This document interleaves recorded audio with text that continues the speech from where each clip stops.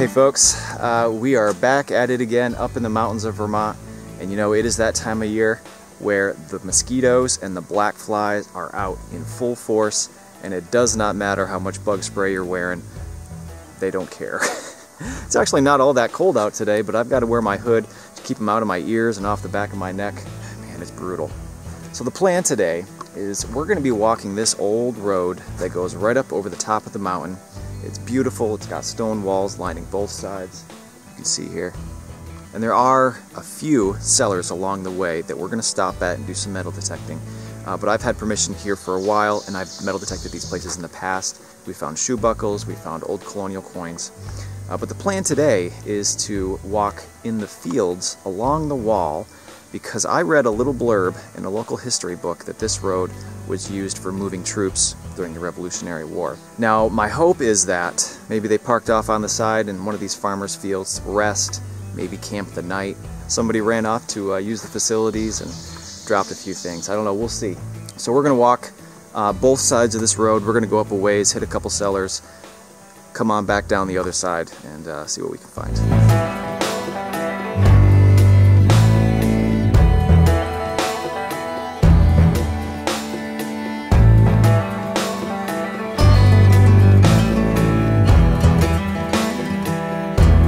Alright, well, we have arrived to the first of the cellars that we're going to be visiting today. I did detect from where we started to here on the side of the road, nothing. A couple shotgun shells, that's about it. So we're going to spend a little bit of time here, and then we're going to move on, detect through the field, until we hit the next cellar. Alright, we have just a mid-tone,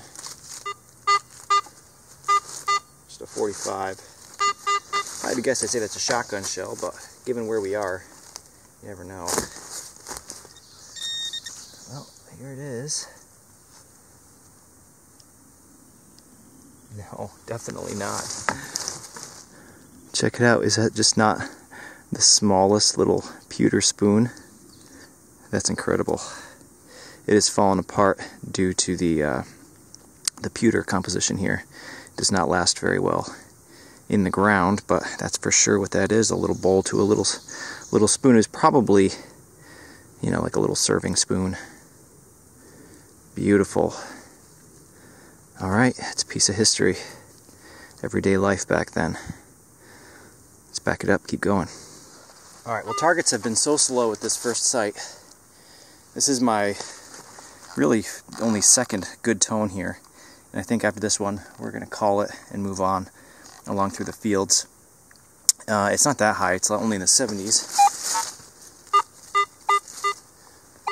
And for some reason, all the nails kind of reading up there today, so we'll see what it is.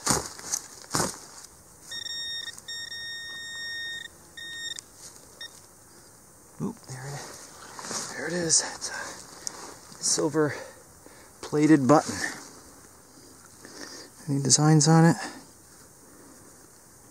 Yeah, there is a design on there. What is that? I think that's a design. Let me get it cleaned off here. For sure. Look at that. That's an eagle. Incredible.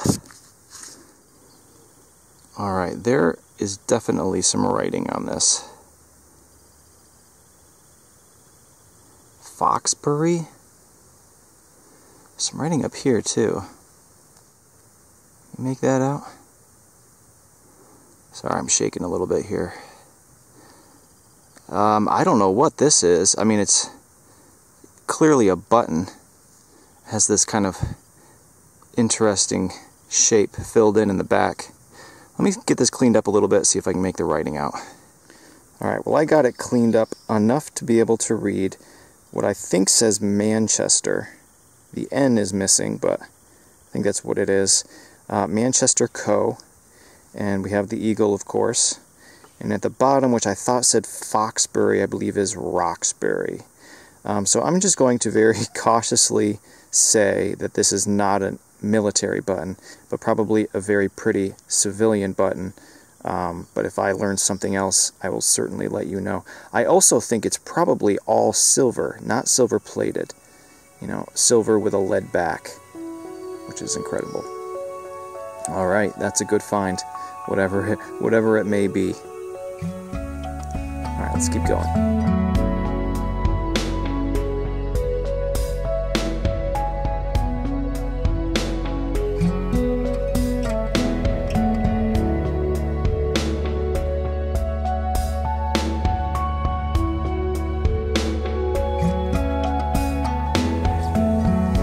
Alright, well, I am in a field, so this find at first glance doesn't make much sense, but it does for sure. We have a big man-sized thimble here, and from what I understand, these were used in the fields when sewing up bags of goods. Now, this was at one time a working farm. You know, we're high up in the mountains, so the things that would grow is somewhat limited. It's probably, you know, oats, barley, or rye, or potatoes, or something. They would have used this to push the needle through the big, you know, bags of goods, and somebody somewhere along the way dropped it. Hopefully they were able to finish the day without pricking their finger. That's pretty cool. An old tool from 200 years ago for bagging up goods in the field. Probably not dropped by a soldier, but I don't know, who knows. Alright, let's keep going. Sounds like a red squirrel's pretty upset with me here.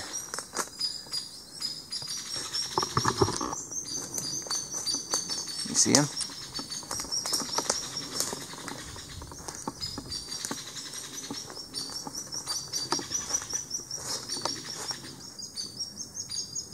I don't see him. He's up there somewhere.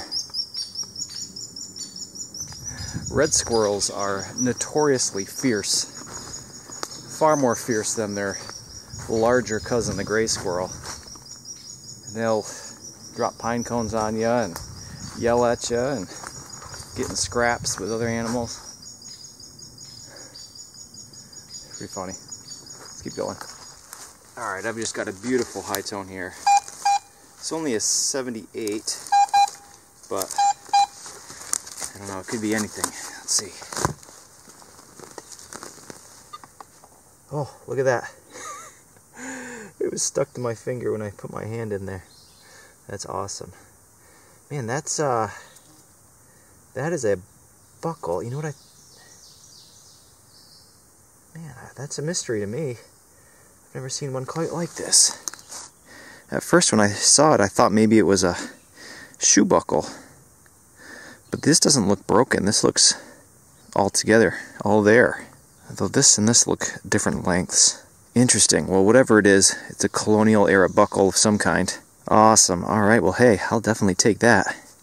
That would have been beautiful, shiny, and golden when it was new.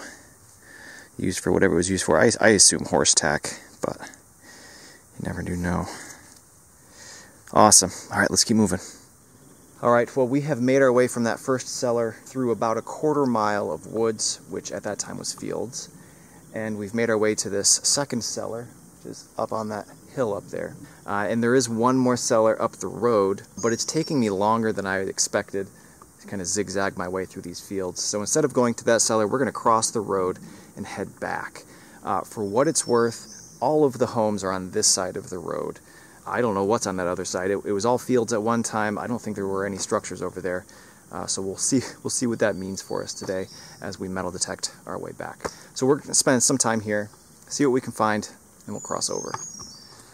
Well, this was just a low tone. I wouldn't have suspected it's a coin. I'm still not sure it is because it's not very round. I mean, it's roundish. I don't know. It sure feels like a coin. Not a whole lot of detail on there.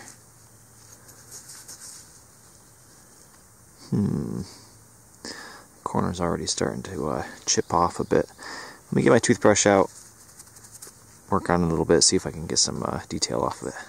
Alright, well, I'm going to say that it's a coin. Again, it's not really perfectly round, but you know, being in the ground for a couple hundred years does that.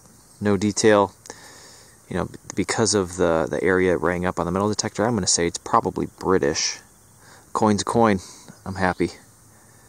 Let's throw it in the pack, see if we can find some more. Right, well I have another button here, I'm pretty sure. But man, does it look intricate. So you can see there's a little bit of gold plating down here. We flip it over. There's the shank. Do you see this? There's super fancy lace work or something.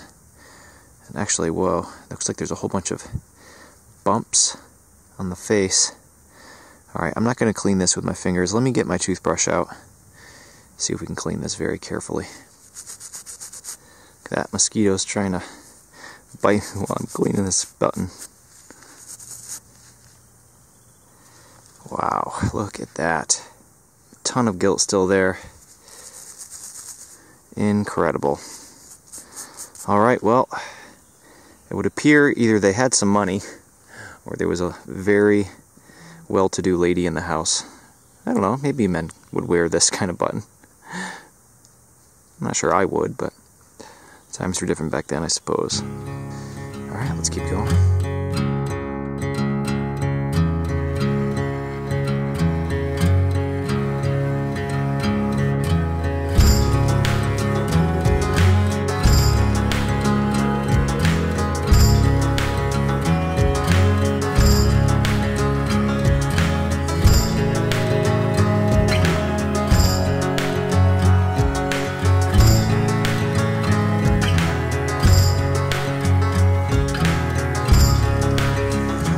We have yet another button out in one of these old fields, and it doesn't appear as though there's anything on here, on the front at least.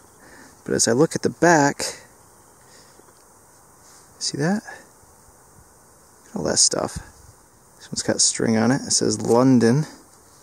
Let's see if we can figure out what the rest of it is here. London Gilt. Well, it's pretty standard text. Let you know that it was gold-plated at one point, long ago. We find a lot of buttons. People were hard working back then. Working out in these fields, they were popping buttons left and right. Alright, it's a good find. Let's keep going. So I was detecting around. We're in a field right now. I spotted something which caught my eye, and I started to panic a little bit because they looked like graves. But it's not graves, but it's pretty cool anyway. So the white of the quartz here caught my eye, and then I noticed this, which from the right angle over here I thought might have been a pair of graves. But what I think happened was this enormous birch tree must have started as a little sapling in a little crack in this rock, grew, and then over time busted that apart. Which is really pretty amazing when you think about all it took was time and a little sapling to absolutely destroy this huge stone. There's examples of that everywhere. Everywhere you've got a stone with some cracks in it, moss and dirt gets in there and then saplings grow, but pretty cool. Alright, let's keep detecting. Now we just got a screaming target here. If I had to guess, so it's a beer can, but let's see. Oh, I see something down here. It's not a beer can. No way! Look at this. Oh my god. You have got to be kidding me. Out in the middle of this field, nothing around. Incredible brass colonial era shoe buckle. Look at that. Wow. Oh man, I wish the inside was in here. The pin must have been iron. Fortunately didn't survive its stay in the ground. Oh, let's see if anybody else is in here. There's more in here. What is it? Yeah, that's some of it, actually. This inside piece must have been iron. I think that this is iron. I'm going to recheck again, but this is definitely the inside of it here. There would have been two little spikes and a loop thing here. Man, that is awesome. Man, alright, well, let's spend a little bit more time in this field and then move along here. Alright, we are almost back to where we started, and we're at the corner of one of these stone walls. This is the stone wall lining the road. And then this goes off into the woods. It would have been the border of two fields. And I was just detecting around here, and I got a button, and there's a couple little iron targets out here. Who knows, this could have just been a dumping ground, could have been a place where people had picnics or something, but we're going to spend some more time here. I don't know, see what this might be.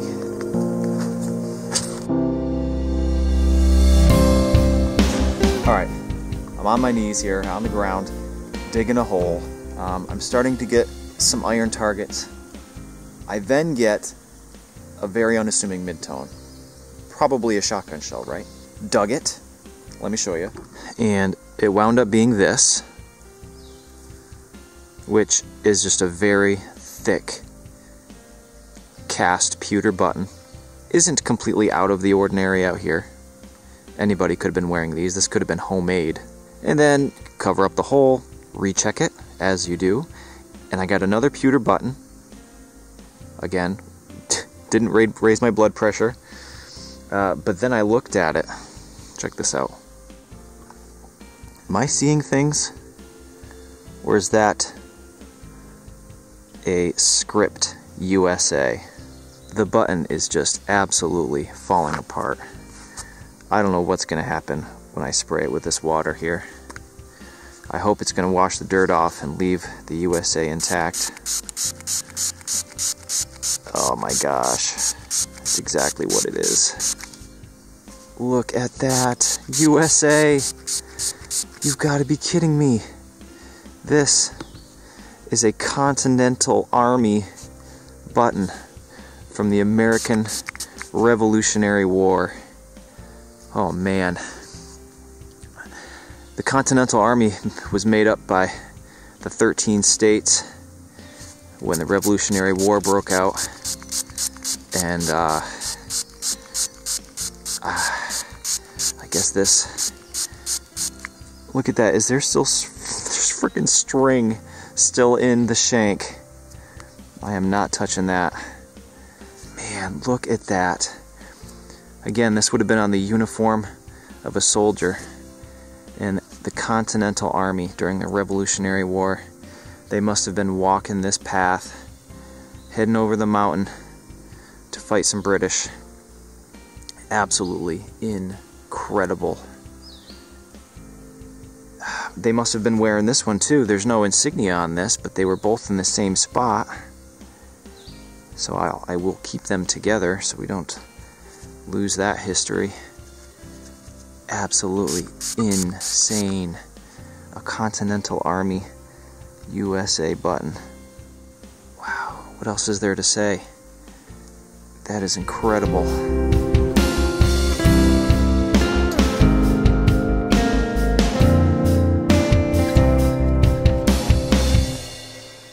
Alright, well, despite my best efforts, I got eaten alive today. The bugs are just unreal this time of year. The finds were few and far between, which makes sense because, we were metal detecting fields and not focusing on a cellar hole. But man, today is a day to remember with that USA button. The Continental Army came through here. They did something in one of these fields, and one of them lost a button, and we were able to find it a couple hundred years later. Absolutely incredible. Let's look at everything we found today. Now, some of these things came from the fields, and some of these things came from the 2 home sites that we visited today. I've written down where everything came from so that I can keep it all together. And when I find things, I kind of keep them all in the same container, and then I write the GPS point of where they all came from to try to keep everything nice and organized. We found this enormous, beautiful shoe buckle. This, I'm starting to think, as time goes on, that this might actually be a fragment of a shoe buckle as well. Even though the ends are nice and rounded, I'm not really sure. We did find a fragment of a knee buckle here, just a piece of one. We have our pewter spoon, thimble, 1, 2, 3, 4, 5, 6, 7, 8, 9, 10 flat buttons, coat buttons, cuff buttons. We did find one big musket ball. I didn't show this because the target was not very good, but I did get it out, and it is a huge musket ball that made impact with something. We did get one copper coin. It is not in great shape, but I'm 99.9% sure that's what it is. We have our silver button with an eagle on it. I'm going to go home and do some research. If I do find out, I will let you know. If you happen to have some information on it, please let me know in the comment section. And then, of course, the star of the show today, the Continental Army USA button, which is a first for me, probably a last for me. They don't come up very often, and it's just an incredible piece of American history. All right, folks, well, that's it for me today. I'm going to get out of the mountains while I still have some blood left in me. And I want to thank you again for watching my videos. I hope you enjoyed, and hopefully I'll see you next time.